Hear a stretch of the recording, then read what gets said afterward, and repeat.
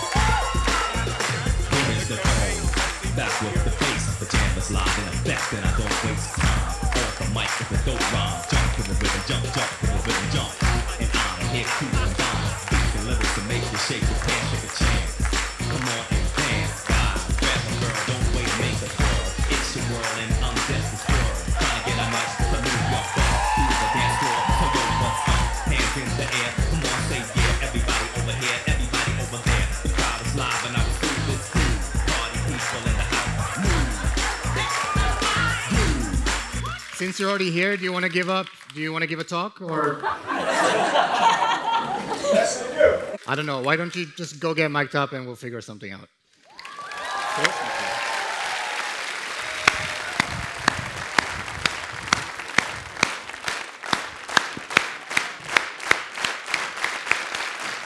That was my talk. Thank you. First, I want to say thank you for not calling security, but having an oxygen tank on the side. Have you ever asked yourself who you're cheering for in your life and if they really know you're cheering for them? For 29 years, I've been going to sporting events all around the world, patiently waiting in my seat for the right moment to get up and do something completely unexpected to change the energy of thousands of people at once. At over 1,500 sporting events in 9 countries, I've stood up in the aisle, danced really badly, tossed t-shirts, 145,000 and counting, and done something completely fearless, kind of like I just did. And you wonder why I've been single most of my life. I've done this at 2 Olympics, NFL, NHL, NBA, minor league events, international rugby events, US Open tennis, performing for over 30 million people live. And I've only been hospitalized 8 times. Hopefully not 9 after this. During this time, I've experienced every type of human interaction. I've encountered every type of human being. I've made it my life's mission to engage and to ignite with the best of the human spirit. I do this because we all have our biggest cheerleader, right? I do this because my biggest cheerleader battled cancer and lost. She passed away when I was 17, my mom. My mom was all heart. She wanted to make a big difference in people's lives, and she did. I'll never forget coming home from school one day. She knew I didn't make the basketball team. It was only 3 years in a row I was cut. And she said these words to me. I don't know if anyone's ever said these words to you at that prophetic time in your life. You just needed to hear it. Maybe you didn't understand it. She said these words to me. Cameron, maybe there's another way you can contribute to the team. And those words would guide my life somehow. I didn't quite understand it, but maybe it wouldn't be my jump shot. that would take me to the NBA, rather my optimism, my willingness to take social risks that would take me to some of the greatest sporting events in the world. And obviously, my sex appeal. I'm here today to talk to you about how we can elevate the human spirit and make a difference in people's lives through cheer. The dictionary defines cheer as to shout for joy or in praise and encouragement, to comfort, to support. What do you think of when you hear the word cheer? If we all want and need more cheer in our lives, don't you think we need to give more cheer, right? As I was traveling around the world, I had this idea. I came up with this little experiment. I had made these signs, and I would ask these people a simple question on the street. Who were they cheering for in their lives? Their initial reaction was shock, a little freaked out by me. And then they had a bit of shyness. And then suddenly it opened up to curiosity. And then uncertainty as they were thinking about who it was. And then you could see their physiology, their state. You could feel the shift in them when they became clear on who they were cheering for. And they couldn't wait to express it on this board. Their energy shifted. Their emotions shifted. You could feel it. It was incredible. They weren't shaking pom-poms. They weren't doing high kicks. They weren't twirling t-shirts. They were just excited about sharing their emotion with someone they cared about. Let's take a look at a few of the examples from over the years. I'm cheering for our son, Connor. Connor passed away 2 months ago from leukemia. We don't want any children to have to go through leukemia. I'm cheering for science. Science is the poetry of reality. I'm cheering for healthcare workers in West Africa. We appreciate your dedication and work. There were so many different answers.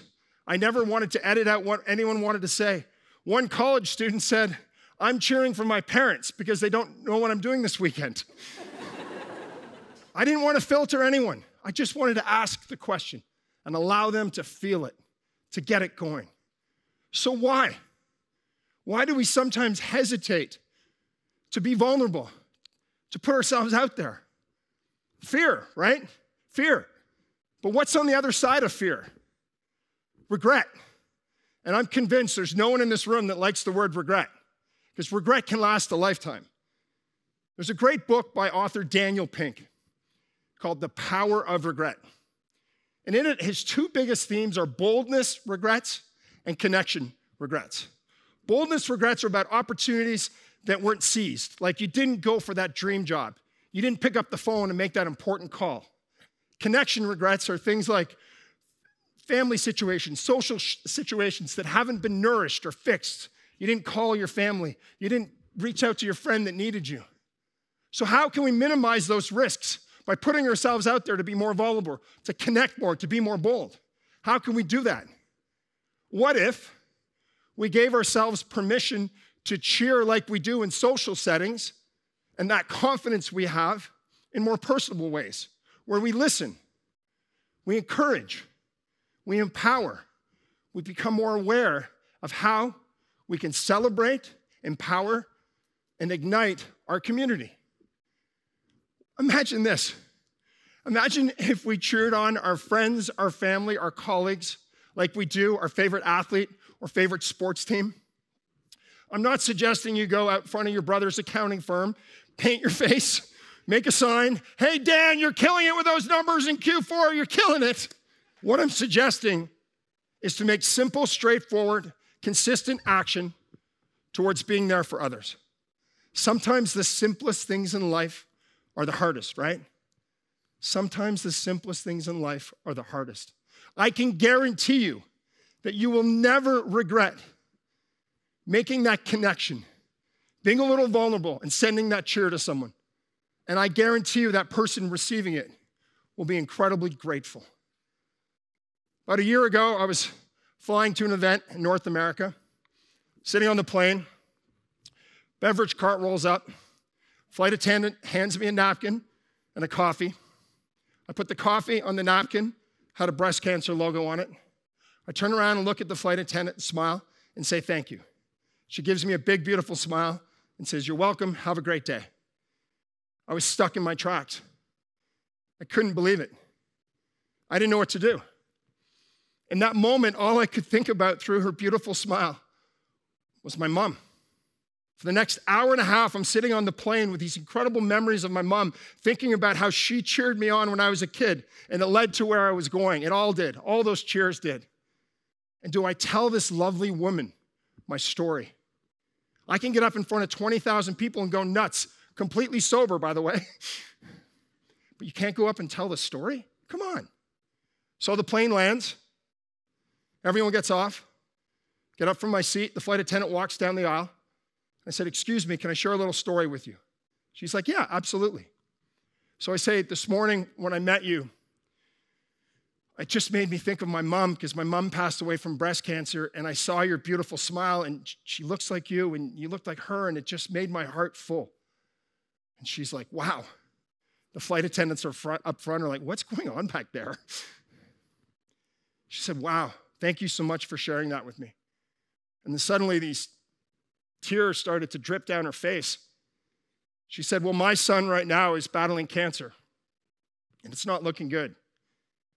She says, "You sharing that with me today made my day, because I was struggling pretty hard to get out of bed and get on this plane today."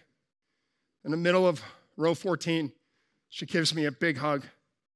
I get off the plane, I wipe away my tears, smile, my heart. I message the airline and I say, "You guys hire really well." Those little things, those little moments, they add up. Those grand gestures, they add up. They make a difference in all of us. They help us become who we are. Because in life, the cheer you give is the cheer you get. And this afternoon, I'd like to ask you a simple question. Are you ready to have a little fun? Or ready to a little shake it up? And are you ready to get a little vulnerable with me right now? Here's what I want to do. I want you to think of someone in your life that you haven't been in touch with in a while. I want you to think of someone in your life that you know needs your support. And I want you to think of their smile, their energy, their heart being more full because you took the time to send them a text, to make a video for them, show up, call them, FaceTime, something to give your energy and love to them. I want you to think of who the person is. I want you to think of how you're going to do it, how you're going to deliver it. And I want you to think of how you're going to commit to it. When are you going to do this? When you have this clear in your head, all 3 steps, I want you to stand up with me right now when you're ready and clap when I say go. I want you to stand up and clap. Every one of you has the cheer in you. We all have it in us. So are you ready? Think of who the person is. Think of how you're going to deliver it and commit to it. And then stand up and clap. Are you ready? Go.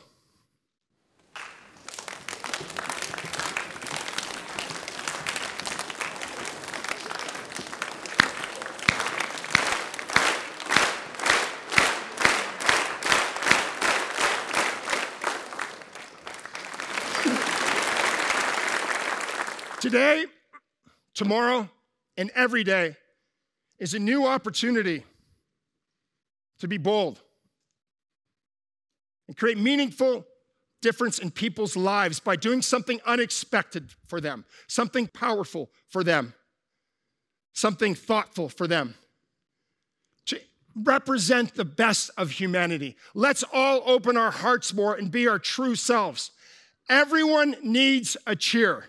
So I ask you, who are you cheering for? Thank you.